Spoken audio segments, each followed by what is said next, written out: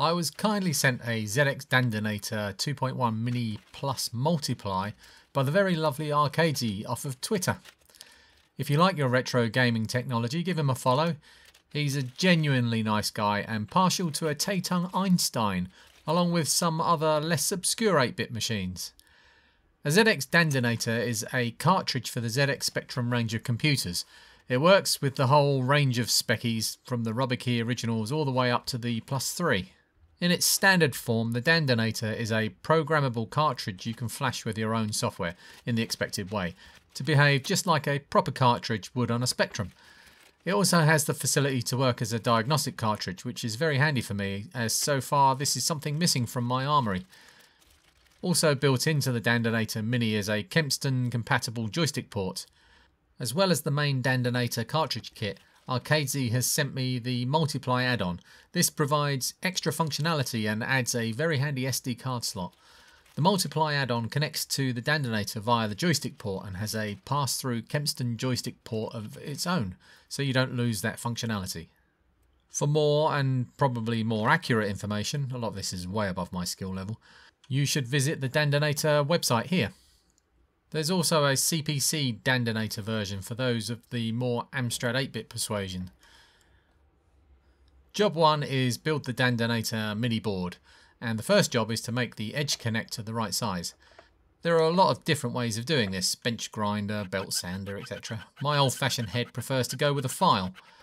Handy to have a bench vise to hold it steady, but be careful not to crush the plastic. Once we get a good fit, I smooth off the rough ends with some fine grit paper. It's always a good idea to clean any contaminants off the circuit board before beginning to solder the parts on. For a great build video on the Dandanator Mini 2.1, you should check out Mark Fixes Stuff's video, link in the description and probably in the corner.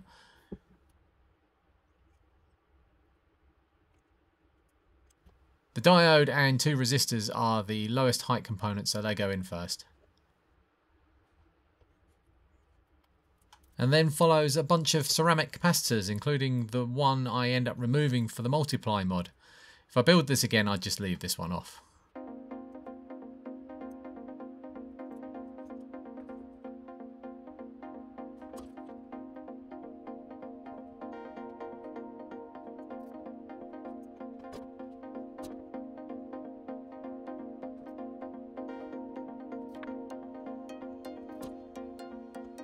The sockets are next, using everyone's favourite sticky blue stuff to hold them in place.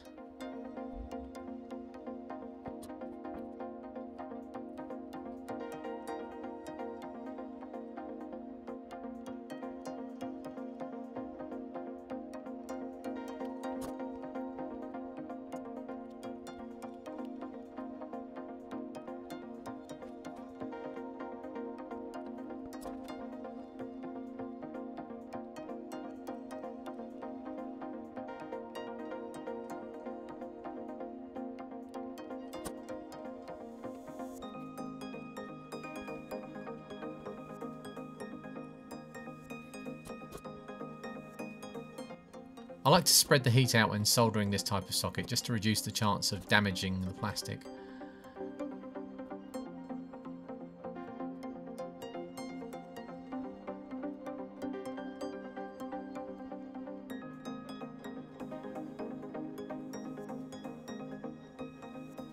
A couple of pin headers and the switches after that.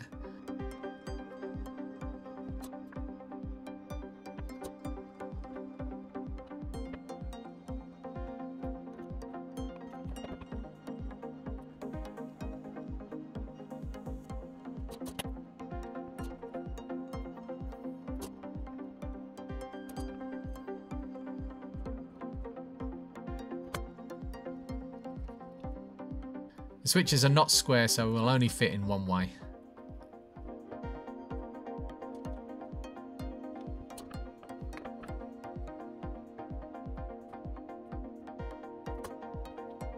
Ah yes, now I've read the instructions. I've noticed I don't need capacitor C3. I could desolder it, but there's not much point really, so I chop its legs off.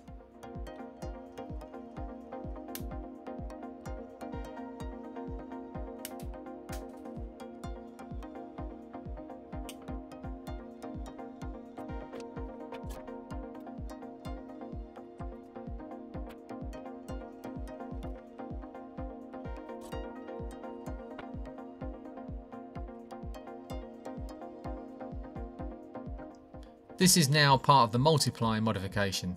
In order to connect the Multiply board to the Dandanator, the joystick port needs to be converted into a serial port. For this to work, I need to connect a wire between one of the joystick port pins and where the capacitor was at C3. Doing this at this point in the build before the joystick port is attached means you can run the wire on top of the PCB rather than the bottom. This handy hint came direct from Arcadesy.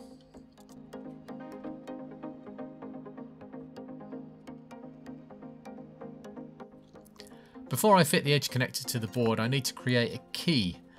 A small piece of cut down scrap circuit board sanded to the correct shape and size works perfectly. I know another method is to drill through both sides and glue a thin rod into place, but we work with the materials at hand, especially if we're cheapskates like myself. With the key in place, it's time to attach the connector to the board. The trick here is to get the pins bent to just the right angle so they grab the board lightly. Once it's carefully positioned, solder a few pins to lock it in place and then solder the rest. Lots of flux and lots of solder. These need to be good strong connections as this will be the point of most stress. Thanks to the flux, you can see the solder flowing up the pins, making a really good mechanical connection.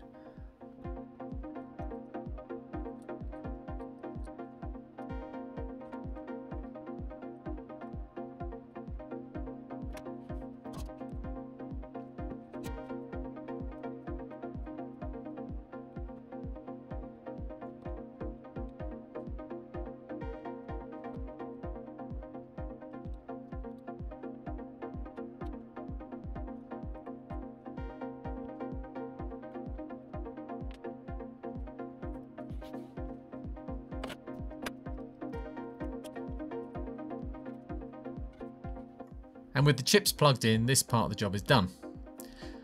Forgetting I had modified the board, I did check it worked off camera, and even without the capacitor and with the wire mod in place, it worked fine. Next, the Multiply add-on board.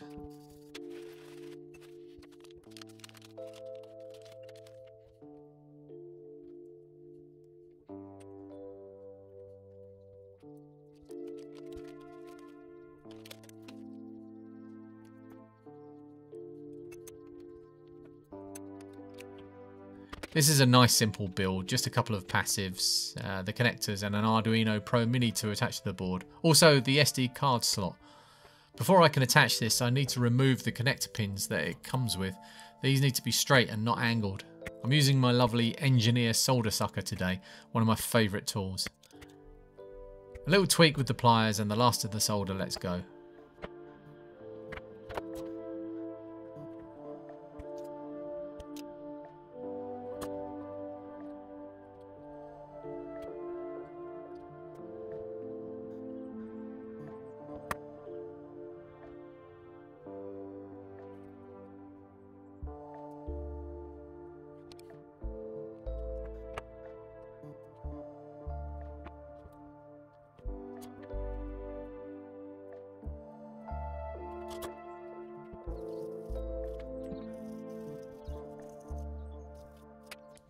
One diode and one resistor.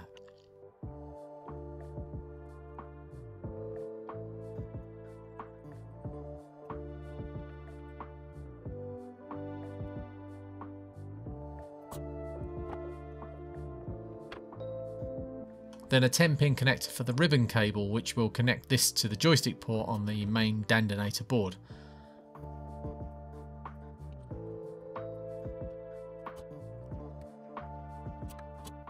The new joystick port on this board is next.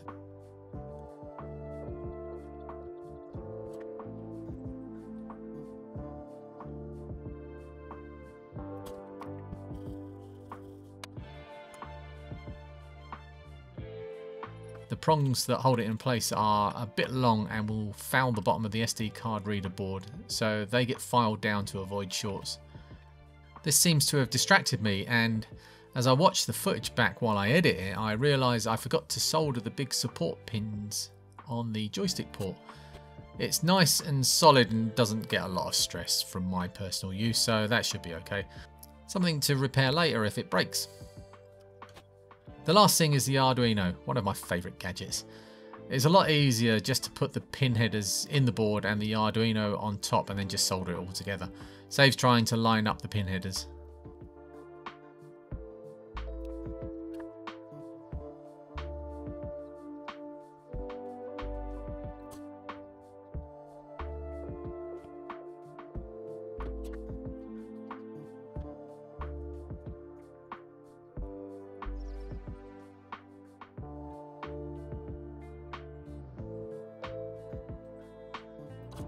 For neatness, I snip off all the ends of the header pins and then give it a wash down with IPA.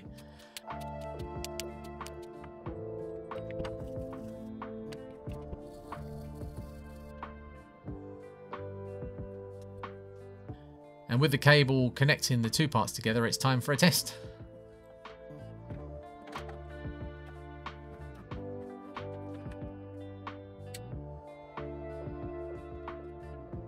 Perfect. Everything works as it should. Arcadesy programmed the Dandanator part before he sent it to me with the correct software to allow access to the multiply functions. Once that's been run once, the next time it's used, the multiply interface comes up without any interaction, as you see here. Loading a game is a simple matter of selecting one from the many thousands available using a joystick or the assigned keys, and off you go. There are two buttons on top of the Dandanator. The right button allows you to take a snapshot of a game in progress, very handy for cheating at challenges. The left button, if you hold it down at switch on, will activate diagnostic mode. This helped me out very recently, diagnosing some broken RAM chips on an issue 248K Spectrum, so it's already saved me a lot of time and headache. Once I knew it was all working, I printed a simple case for the Dandanator, which I found on Thingiverse, link in the description. I couldn't find a case for the Multiply, but once again, Arcadesy came to the rescue and designed one, which I printed in the same luminous PLA. Part of the lid on my print delaminated, but a dab of my favourite cyanacrylite glue and it's good to go. Thanks to Arcadesy for sending me the Dandanator, and thank you all for watching. Goodbye!